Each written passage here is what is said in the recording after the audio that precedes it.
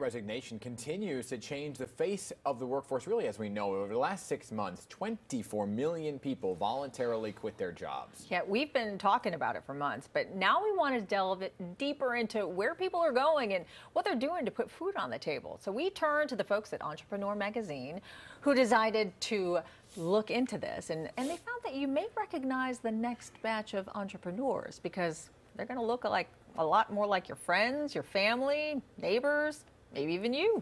Editor-in-Chief Jason Feifer joins us this morning to shed some light on what they found. Good morning, Jason. Thanks for being here. Good morning. Thanks for having me. So the pandemic gave a lot of people a lot of time to refocus and kind of think about what they really want to do. Instead of calling it the Great Resignation, though, you're calling it what? Well, it could be the great buy-in, the great entrepreneurship, whatever it is. People are looking for more control over their lives. And for many of them, that means being their own boss, starting their own business. The numbers on this are staggering. New business applications since the pandemic began have nearly doubled. And Wow. What are these new businesses? Well, there are all kinds, of course. But what we found is a huge influx into franchising. So for people who aren't familiar, franchising it's almost like buying a ready-made business. You're buying a unit or a location in an established brand that's looking to grow. McDonald's and Taco Bell are great obvious examples of this, but there are versions of this. There are thousands of franchises in every possible industry: cleaning services, travel agencies, lawn care, and this is where people are going. So, and are these full-fledged, full-time positions and businesses, obviously with name brands like you're just mentioning, or is this people dabbling in it and really focusing on some money-making hobbies that they can also do from home while taking a break from, say, like a 9-to-5? So it could be either. I mean, this is the thing. There are thousands of these brands out there. And so if you buy something that requires you to invest in a storefront, which is very expensive, and then open it and operate it, that's a full-time job without question, and a very hard one.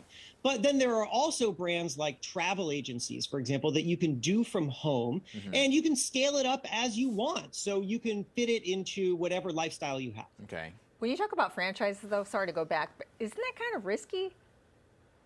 Well, I mean, look, any business involves risk. Yeah. But the thing about franchises that is very appealing to people is that you're going into a brand that already has an established system. Okay. So that means that there's a brand that already exists. They have already figured out exactly how to operate that business, how to identify customers. They can help you along the way. Does that mean that it is a guaranteed success?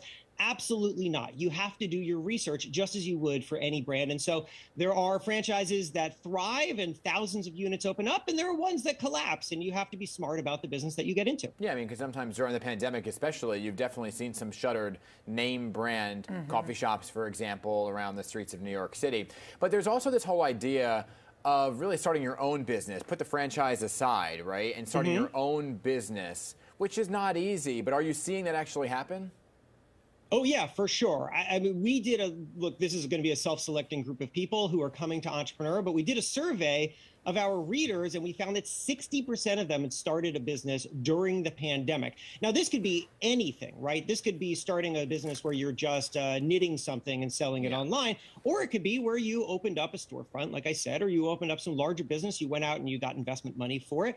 There are all sorts of businesses that are being started. I think the great thing about a moment like now or the last 2 years is that a moment of great disruption can be a moment of big opportunity where there are new needs that need to be met, and also where established players have gotten shaken up and have created some white space where maybe they're not serving people in the way that people want to be served. And that's a great time to come in and innovate and say, hey, I've got a solution. I am here for you. You know, the idea of making more money is obviously very appealing to a lot of folks, but how do you know, you know what, I'm ready to take the leap and become my own boss, become an entrepreneur? That's a great question. I like to say, and I think entrepreneurs often like to say, that if you could do something else, right, other than be an entrepreneur, then go do that. Because in many ways, that's easier. There's a lot more stability in working for somebody else, working for a company that's going to take care of a lot of the things for you. So oftentimes, I want to be really clear. Like, this is not, starting a business is not selling snake oil. This is hard work. This is hard work. And you need to know that this is something that you are so passionate about. You want control over your own life. And I will tell you, for the people who choose that path, what they find is that even though it is very hard, it is often much more satisfying than doing anything else. There's this line I love from the brain coach Jim Quick, who says, burnout isn't doing too much. It's doing too little of what you love. That's a great quote, but here's the thing.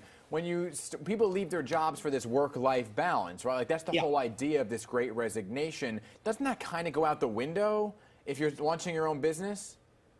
Well, it certainly can. Again, depending on the business that you build. So if you are opening a storefront, if you are doing something that requires you to be on all the time, and then even when you're not serving customers to be constantly dealing with logistics and whatever, then yeah, it is an all the time kind of thing.